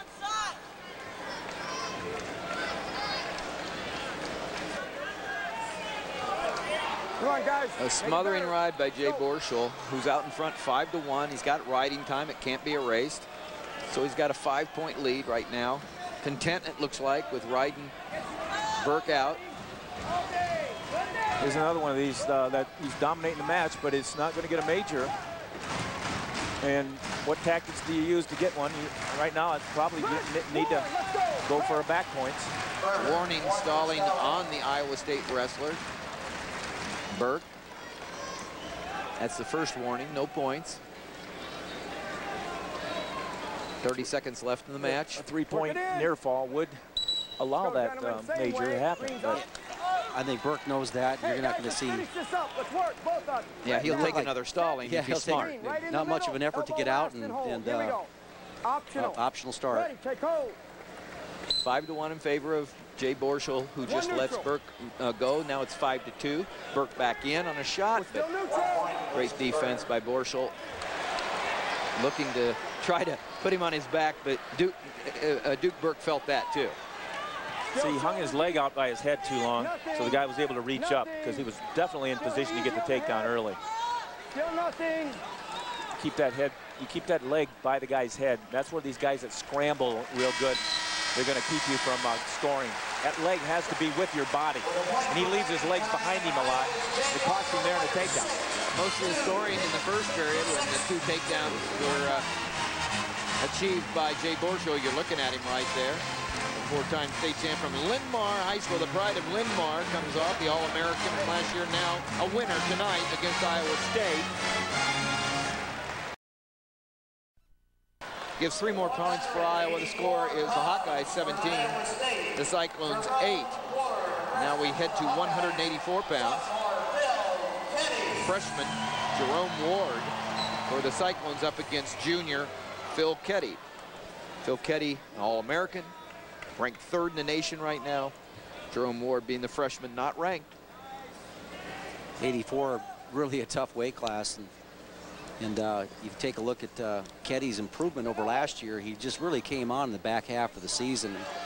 Just started, getting tougher and just competing. And, he's in the quarterfinals of the national tournament last year, and he's got a lead against the national champion. He was that close to beating the national champion in the quarters and lost it on a takedown with about 20 seconds, actually with about 10 seconds left. Yeah, and if you watch that, he actually did hip heist up out of that. They gave the takedown on the landing, and you can do that on the edge. But his season went from probably, ended up being a low place All-American. His season went from being not an All-American to being competitive with the NCAA champions and to being in the All-Star meet this year in preseason. I mean, his improvement has been steady and winning. Yeah. and beating a guy that had beat him 5-0 2 years ago.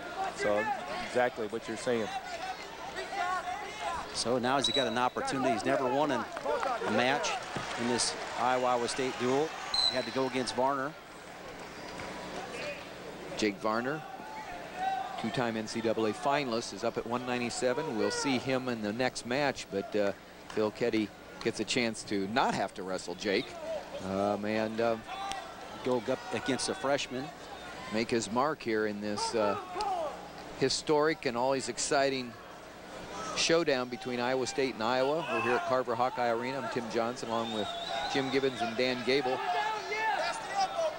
bringing you the showdown between the #1 and 2 ranked teams in America.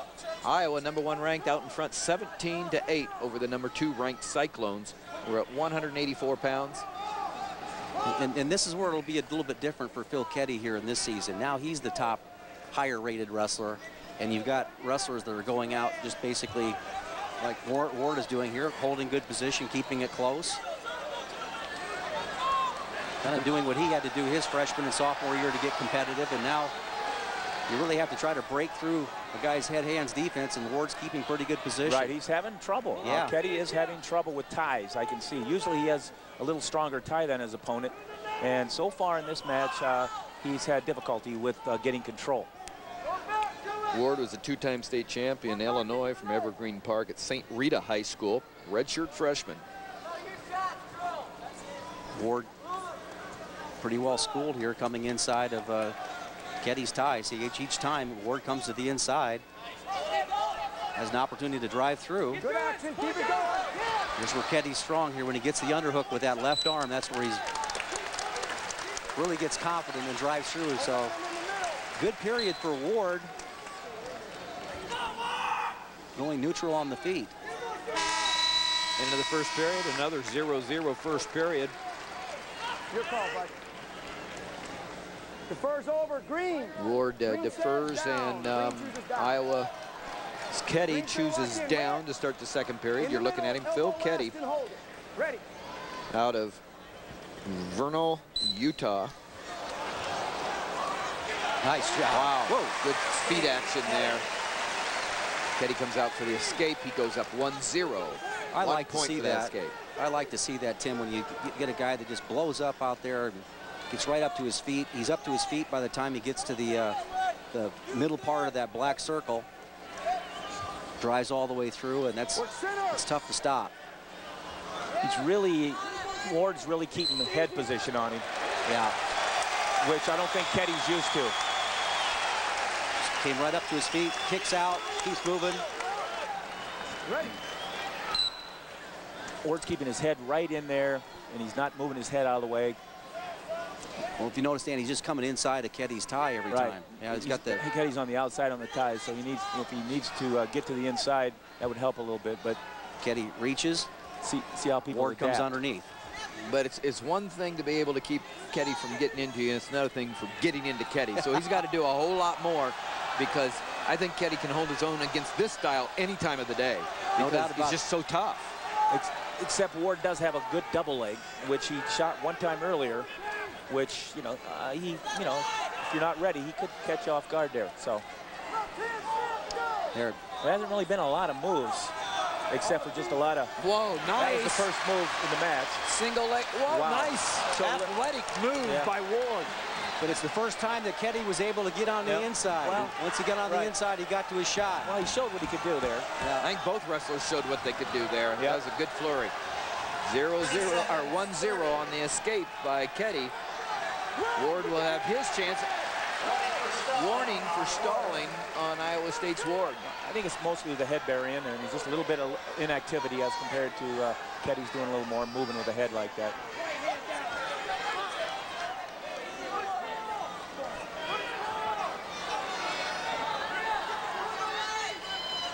Jerome Ward, just a tough guy to get off of his feet. Into the second period, 1-0 in favor of Philip Keddy, the Hawkeye, over Jerome Ward for the Cyclones. But Ward goes down for the first time. Just have a sense that he might have a little bit of explosion himself. We'll certainly find out here. Not like Keddy's. Well, he came up with his butt a little bit. And all Iowa State wrestlers have been doing that. They come up with their rear end first, and then now they're in a situation where you're hand fighting here and really conceded the hips. 1 point escape. Keddy gives it up when he sees that he was in danger of actually being reversed. A switch.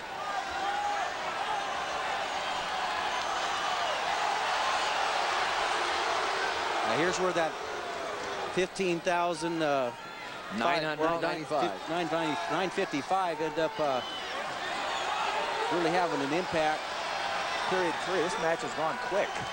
Really has. I can't remember much of it. Wow. He caught him off his own move. Shot a low double, whipped him to his butt, and he kind of lost track of where he was at, and he kind of gave it up. If he'd have kicked out like he scrambled before, but he just kind of looked stunned. Lost. Yeah. He looked stunned, and it's because Keddy stopped him in his tracks. It was a great defense turned to offense by Keddy. Well, that's strategy-wise. When you're sitting there, you get that first stalling call on the guy, and you're marching him back. You know he's got to come. You know he's got to come with his best shot. Especially when you got a warning. Yep, you get that warning, and be aware that you've got an opportunity for some short offense when Ward takes the shot. It still comes down to a takedown for Ward who's winning for Iowa State. Does he know where he's at? Keddy does. He's up 3-2. Well, if he's thinking, I'm not sure. You know, he's got to be thinking scoring again and stay in a good position at the same time. But double leg shot. He's got an opportunity. He's got in there and stopped. And this is a scoring position for Keddy. Locks up the cradle potentially, but 15 seconds left in the match. Lost that grip. I don't know about you, Dan, but Ward showed me some athletic ability out here. He's presented himself. Spent most of the match in the center. Keddy was Keddy, and he wins 3-2. And he gets his first win, as you talked about, Jim, in this big series. Well, maybe not the way he would have liked it, but he goes forward all the time. He's got a lot of guts. He's able to stop him here. Just spin right around behind him and get the 2, and that was the difference in the match. Yes, folks, that makes the score Iowa 20, Iowa State 8. We'll be back with more college wrestling in just a moment.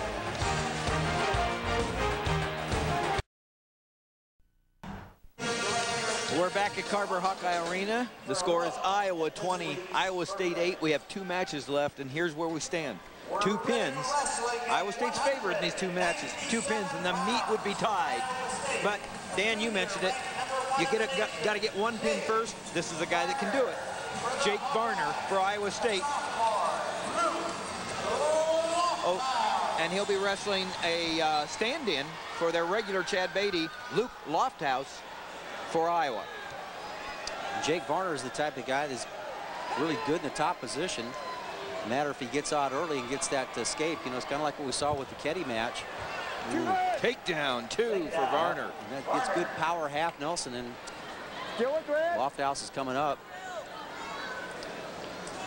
Varner Jr. from Bakersfield, California, Bakersfield High School. As a freshman and a sophomore, he's been second in the NCAAs. A finalist the last 2 years at 184, just moving up to 197 this year. And last year, Tim, at the national finals, he's probably about 6 seconds of riding time away from being the champion. Here's the replay on it here. Lofthouse coming in with the underhook. I like that. I like those double overhooks. You see that overhook and lift. And he did that pretty easy. Yeah, he did. He forced him over there pretty easy. An autograph poster of the 2008 Iowa wrestling team. Please meet the marketing. Lofthouse, a sophomore from Avon, Utah.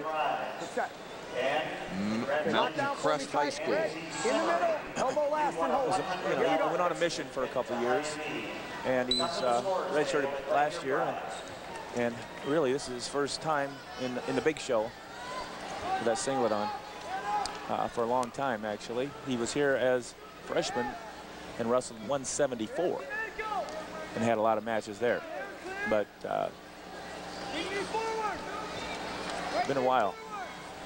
2-0, the takedown, early takedown for Jake Varner over Luke Lofthouse. The score is Iowa 20, Iowa State 8. But you get 6 points for a fall, and if Iowa State can get 2 falls, it'll be 20-20, and that's the way it stands these days. There's no criteria in regular dual meet action. If it's a tie, it's a tie. He's really controlling the wrist and ankle, and now the hips. And what he wants to get, Coach, is he usually likes to get up high on that head and get a good half Nelson with that. And really works the head, but this time he's going with the elbow and maybe looking for a far side cradle. He's got that cradle. No, not quite. Trying to get the point of the shoulder down, the left shoulder of Lofthouse down. He gets that left shoulder down, and he's got a chance to turn him, so he's really working that hard. He really put on, with Jake Varner on top here, really Shoulders put on down. a show against Hudson Taylor from Maryland in the All-Star meet, turning him, tilting him, and winning by double digits. And it just looked like the Jake Varner that we thought we were going to see a couple of years ago, but it seemed like he kind of shut it down and made everything close the last couple of years, but he certainly has it in his arsenal to open it up and score a lot of points. Well, Lofthouse is doing an okay job of hand fighting down there. Varner's very tough in this position. He's got that shoulder pulled down again, and he's slipping out of it there with his left arm. And see, Varner's gone to it maybe about 10, 12 times. Now see how he hand peels that off there? He's gonna lose that technique. Varner's gonna lose the technique here because of the hand fighting down there by Lofthouse. And it's only going to be 2-0, lots of riding time. The takedown happened inside the first 15 seconds for Jake Varner. He rides Lofthouse out, and it's 2-0 after the first period. Talk to me. Lofthouse will get the choice. He defers. Jake Varner says, I'll take down. Hey, lock down for me tight, Red. Boy, really difficult to, to pin a elbow last and hold it. Here we scholarship college wrestler, when he knows that what he's got to do for his team to stay off his back. Get it on there. Come on. Ready. Red in. Try it again. Get tight. Escape for Jake Varner. 3-0 for Varner over Lofthouse. 28 for Iowa over Iowa State after 8 matches. Really nice takedown. Just a nice ankle pick.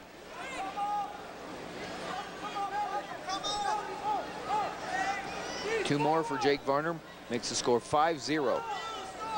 Again, here's the battle again. He's got that elbow tied, and then Lofthouse is going to probably peel this off again. See the right arm there, trying to peel that grip off. Don't take it out. You take a look at what we know what Lofthouse is doing there. He's peeling it off, but Varner probably needs to be a little more active with his legs and bounce him up and down, get him moving.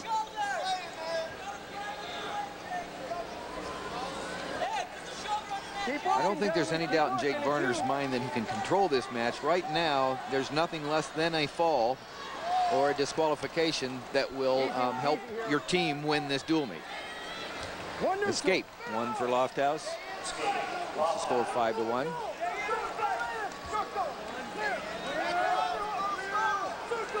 No stalling warning so far. There it is. There's your first, or that was the second one. So stalling warning came earlier. 1 point for Jake Varner, makes the score 6-1. Varner doesn't look like he moved up a weight. Looks actually the bigger of the two here. It's very nice in that weight class there, and I think this is a better weight class for him too, because he tends to wrestle a little bit high. You see, he doesn't bend his legs very much and kind of walks right into you. And I think that it'll be easier for him to get in on shots on those 97-pounders as opposed to 84-pounders. Always been a tough wrestler in the top position.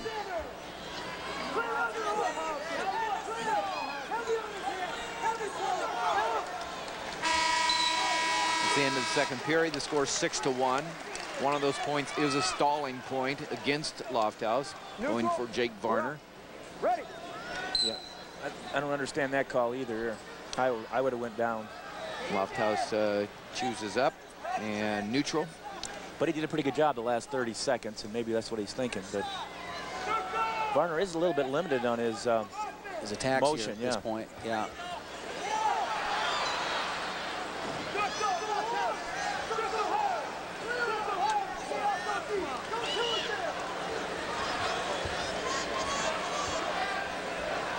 Scramble situation here, double overhooks.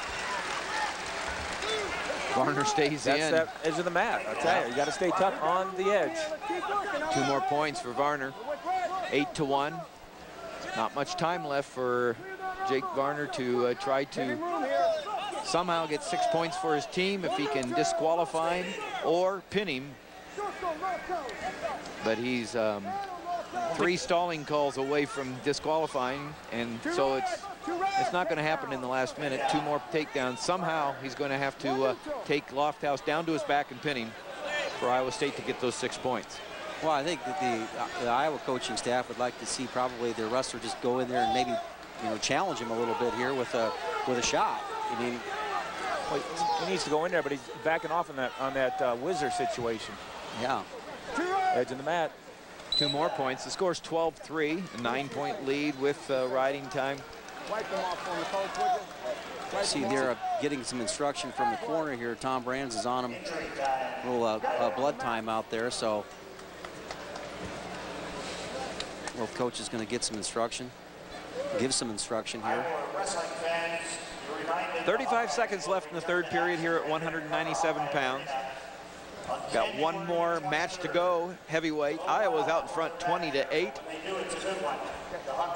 Iowa State's Jake Varner is on his way to winning this match, but whether it would be by 3, 4, or more is yet to be determined, but not much time left.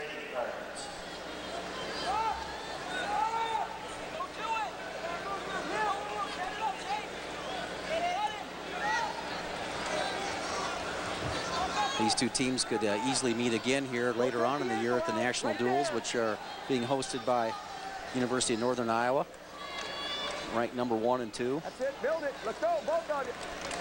Still red. I don't see anything that has changed that. No. These are 2 elite programs right now. That's a big win for Jake Varner. He tacks on riding time. The score is 13-3. Gets a 10-point win, which is 4 points for the team. Now it's 20-12 in favor of Iowa with 1 match left. A few people leaving, but this really could have came down to the heavyweights, and both these heavyweights are pretty good wrestlers. I mean, yeah, you take that 141-pound match and turn it around, and it'd be 17-15 going into a heavyweight match. And so it was down to seconds that made the difference. Well, that's what, as a fan of wrestling, I think that's what I like seeing, is that, you know, both these teams are very competitive, and, you know, and you talk about being in a tournament then, you know, you don't really know who has the advantage. Oh, nice single leg attempt there at the edge of the mat. Zabriskie doing a nice job of fading back into his own shot. We've got Dan Erekson, the heavyweight for Iowa, versus David Zabriskie from Iowa State. Zabriskie, one of the top 3 heavyweight wrestlers in every poll. Dan Erekson up from 197. This is his first time at heavyweight this year. Undefeated on the year, 7-0. He actually, you know, worked on it last year in the during the redshirt year. Put on some pretty good weight. I didn't see what he weighed in at today, but I think he's pushing 240. Junior from Eagle, Idaho. Eagle High School. Zabriskie from New Jersey, Branchville, New Jersey, High Point High School. Zabriskie, a junior, redshirt junior. Erekson, also a junior. Nice shot by Zabriskie, but basically coming through Erekson's underhook, and the underhook Erekson's forcing right now with the right-hand side. Zabriskie probably more so than a lot of heavyweights. Once he gets into a tie, he likes to circle and comes down, and then he just blows right through a guy. Has some good powerful shots. If he problem is early in his career, he's going up against quite a few guys that were, you know, really heavy, but known for keeping a high pace in the match. And this one looks a little bit slow paced for what he's used to. Zabriskie already has a really good win this year against Massey from Wisconsin, and ranked number 2. And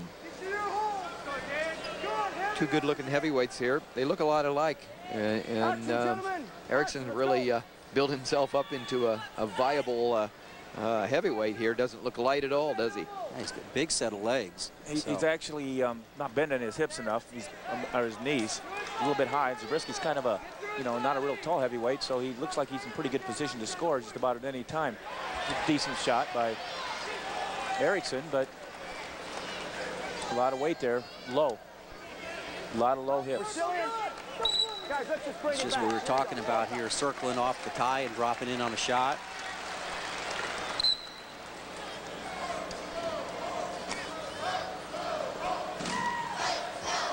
Both teams here would like to pick up this last win, walk away feeling a little better, whether he lost the meet or won the meet.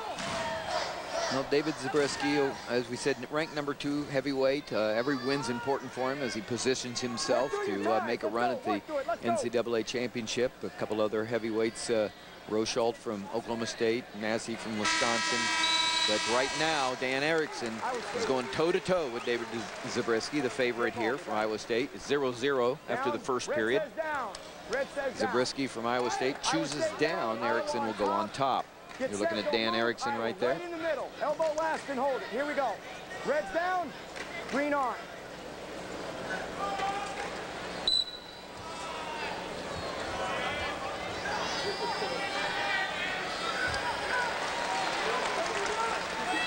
Right back up onto his feet here, Zabriskie.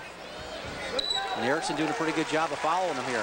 But you said it, he's following him, so he's kind of reacting to Zabriskie, so I don't know how long that can happen. He's got to actually take over the action on the top position if he wants to really control and keep him from getting to his feet, but I think there's a little bloody nose right there. And you're right, Dan, you were talking about this is important for Iowa State, for Zabriskie right here to just from a mental standpoint, because Iowa State has really wrestled well in many matches here, and so they don't want to have their favored wrestler walk away getting beat here. Well, you take a look at favored wrestlers. Gallick was ranked higher than Tsirtsis. I think Gallick is ranked #1. Yeah, and then you've got Reeder, obviously ranked higher than Morningstar. So, you know, adding 3 to that total would not be a psychological advantage for Iowa State. Nice job of following. He is doing a good job with him. Yeah, he's just keeping his hips tight. Boy, the crowd likes that. Great ride by Dan Erekson. Has a good sense of his own weight on top of Zabriskie. Well, I really believe in that in the top position. Don't give up any uncontested escapes. Well, I don't really understand that call. I don't think you can be out of bounds until you're both out of bounds. Isn't that right? That's correct. But you know what? He could have called it potentially dangerous, made it look a little better. Crowd didn't like it. Of course.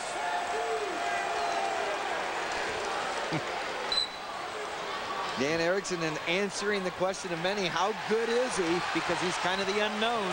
And he is answering the question right now as he not just rides and follows, but he is putting a lot of pressure on Zabriskie. He's got that wing tied up here. He's got to get it back. He's got to get it back yet. He doesn't have it good right there. He'll lose it. I don't know. Yeah, he'll lose it if he don't. Now the head's on the mat, though. Well, yeah, but the shoulder is, too. He's got the wrong weight on the wrong side. But it's good enough to ride, and that's probably important as anything right now, and he's wearing Zabriskie down. Yeah, if he gets his hips down, if he gets his hips down, he can turn him. The referee's got to be okay with that. Referee's got to be fine with that. But again, milking the clock here, 33 seconds. Zabriskie coming up hard, pops his hips out and goes. Yeah, but see, he didn't fight after he got to his feet. I mean, he fought all match. 24 seconds left in the second period. One escape for Dave Zabriskie, and puts him up ahead 1-0. But the match has been dominated here in the last minute 40 by Erekson until that escape in the top position. Question is, what did that take out of Zabriskie? Well, you know, Erekson looks like he's ready to shoot. Working pretty hard too, and look at his ankle right there. It's pretty close. Good call, Dan. With 3 seconds left, Dan, you saw it. So did David Zabriskie. He gets what could be a very I'm saying that's the first time I really saw his stance, you know, and his butt's too high. He has a nice, I saw it in the first period, but he could react in the first period better. 3-0 now. What was 0-0 with Erekson riding Zabriskie and almost turning him, except they went out of bounds, is now 3-0 in favor of David Zabriskie over Erekson.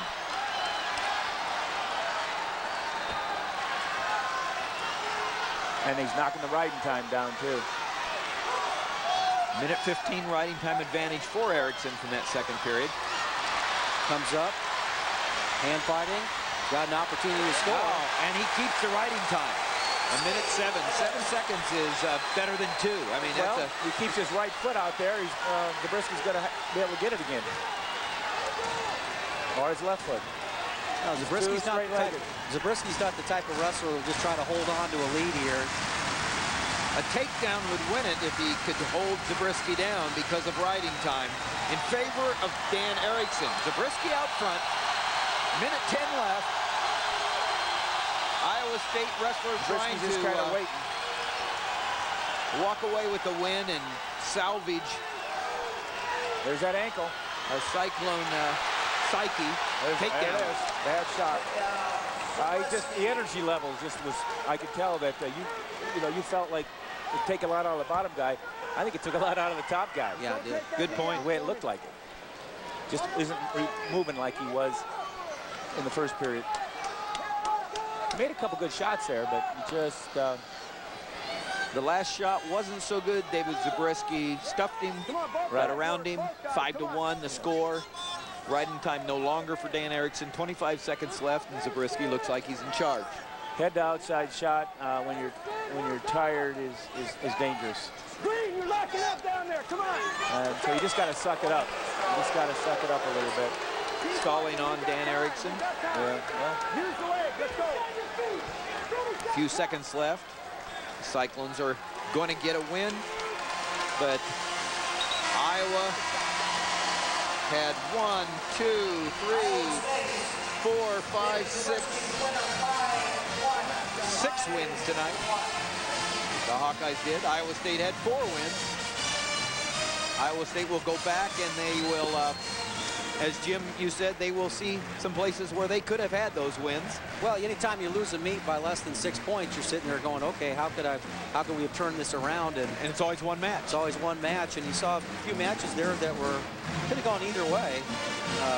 41 and 65 that we thought were the toss-up matches, but Iowa came out here, got the best in those matches, and comes home with a victory. Well, once again, the final score is Iowa, the #1 ranked Hawkeyes, 20, and the #2 ranked Iowa State Cyclones, 15.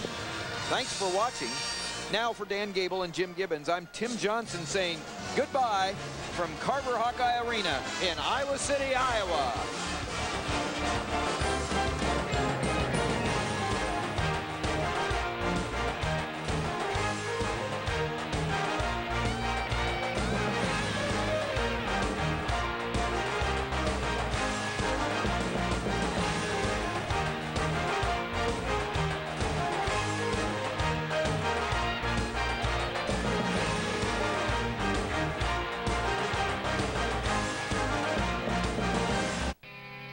I came in to